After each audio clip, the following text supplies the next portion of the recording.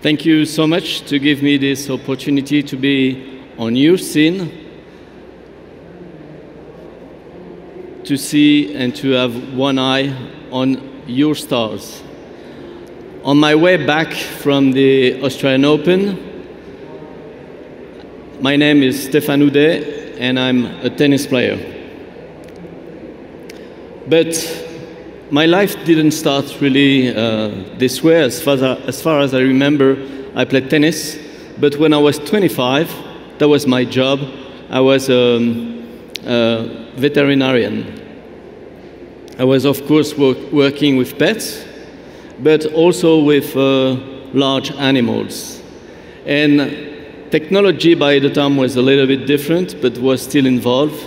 And I started to work in farms in the middle of France.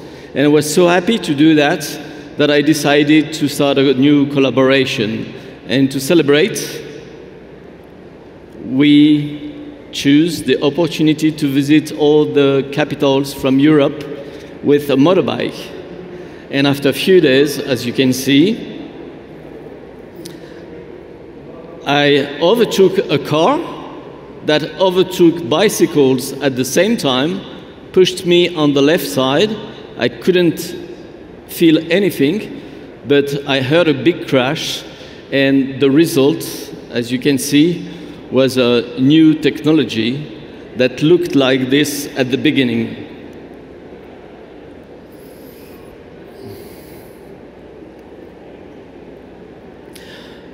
As an athlete, and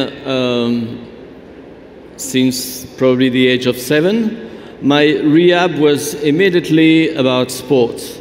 So I went to a research team and I learned how to walk with the prosthetic. This one is how to run with the prosthetic, but anything was about technology, how to involve what I was using now, a new leg, an electronic leg, and having fun with that. So we started a new research, we tried to involve everything. And because I wanted to play the games, the Paralympic Games, I moved to another sport that was with a new technology, because everyone told me it was impossible to play golf with such a prosthetic. I met a friend from a new team of researcher, an engineer, and he said, okay, I know what we're going to do. We're going to work on something new with this specific prosthetic that was able to turn, to have a lot of pivot, that gave me the opportunity to find the right way to drive, to play golf, but also to find good advantages. On my way with competition in golf, I became the #1 in Europe, and I was lucky to meet this famous guy. Maybe you know him better with this photo. He's the famous soccer player Johan Cruyff, who was the captain of the team of the Netherlands a few years ago.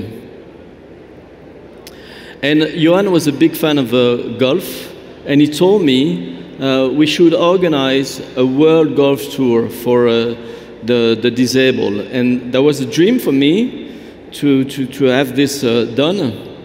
And so he introduced me to his team in the foundation. He asked me to work with them.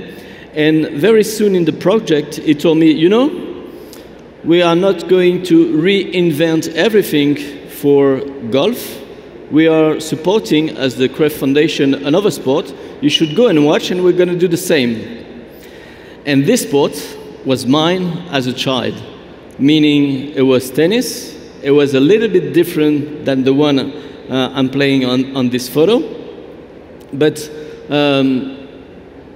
immediately I was thinking, because this sport is a professional sport, and we can play all the slams all over the world, I want to work on this project. The name of this sport is wheelchair tennis. At the Paralympics, the International Tennis Federation decided to have only one group altogether playing with a chair. And the history with the wheelchair tennis and the technology for me was to say, everyone was playing wheelchair tennis by the past, started to push his own day chair and try to improve. I went to a team of a researcher again, and I told them, okay, this is the way I was doing a forehand, this is the way I was doing a backhand, can you help me to roll? And so we started again to work with the same kind of technology. I had to do motions to analyze, and then to try live, which was the best position.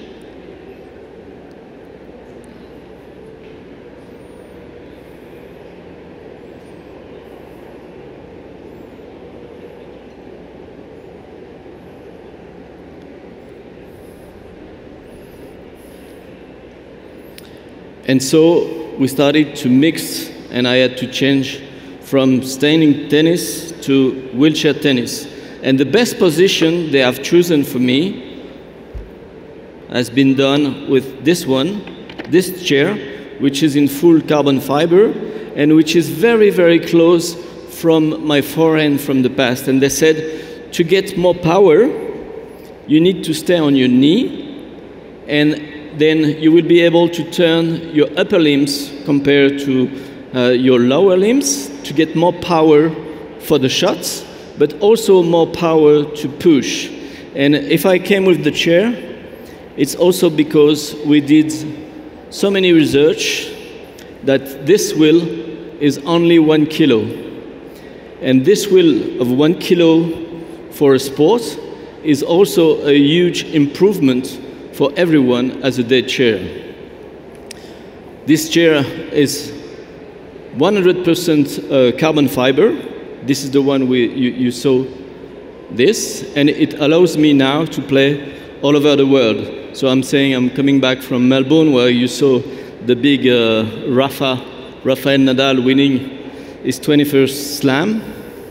But we also play at the French Open, Roland Garros, same position, and I can even use my back to add more power to the ball, and I can also have a lot of extension right and left. It's more difficult to play in Wimbledon on the grass, but that's also very helpful to have worked on this project. Here at the US Open,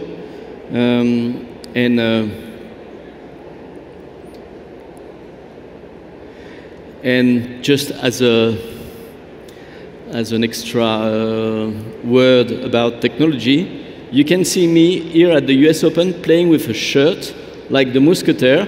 We developed a bespoke shirt with a tailor to play in these conditions too, just to work also on the design. Thanks to all these achievements, France gave me the flag. I was the flag bearer for the Tokyo 2020, the Games. And I want just to show you something. That was my image of the Games.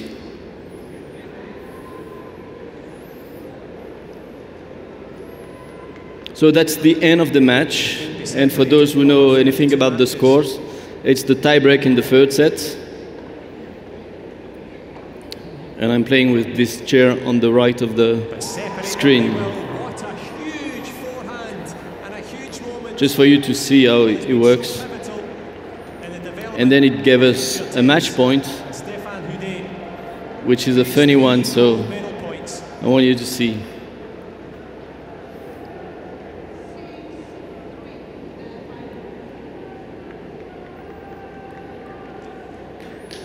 Oh, thank you. Match point.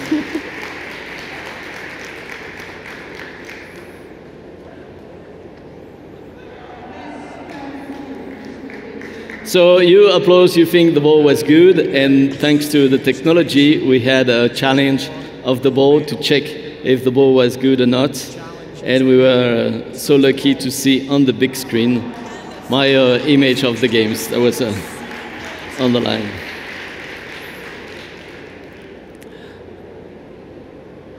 We have only a few minutes remaining, and I could quit because I'm not the youngest in the team, but because we have a new event coming in Paris in 2024, I've decided to work again on the chair. It's only a few details, but I want to be higher, to have a better serve, and also to get a better position with my knees. And it will go for a new world record. I want to do to break the record and to have a chair that is going to be less than 6 kilos. So less than 6 is very good for tennis, but it will be also very good for everyone who needs to use a chair. Anyway, this project was celebrated and really challenging, but as I told you, I'm on my way back to France, and someone very famous asked me to work with him. Now maybe you recognize, but he's the French president, and he wants us to work more on the development. Thank you very much.